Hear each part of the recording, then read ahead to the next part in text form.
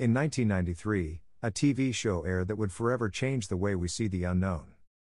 From Roswell to the moon landing, conspiracy theories have always intrigued us. But what role did the X-Files play in all of this? The show wasn't just about aliens. It delved deep into the psyche of belief, of wanting to know more, of challenging the status quo. Remember Mulder's iconic poster? "I want to believe." It became more than just a catchphrase, it became a mantra. With episodes based on real-life mysteries and whispered conspiracies, the X-Files capitalized on our innate curiosity. The blurred lines between reality and fiction made us question how much of what we saw was real. And then there were the characters.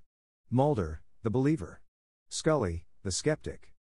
Their dynamic resonated with us because, in many ways, they represented the internal tug-of-war within all of us. Let's not forget the impact on popular culture. The show's dark, atmospheric storytelling was a gateway for many other series. And the idea that the truth is out there? It urged an entire generation to question, to probe, and to believe that there's more out there than meets the eye. Now, the big question: has the X-Files perpetuated conspiracy theories or merely mirrored our societal beliefs? The answer isn't black and white. While the show gave a platform to many ideas, it also encouraged critical thinking and the quest for truth. So, next time you look up at the sky, remember Mulder's words, and ask yourself, do you want to believe?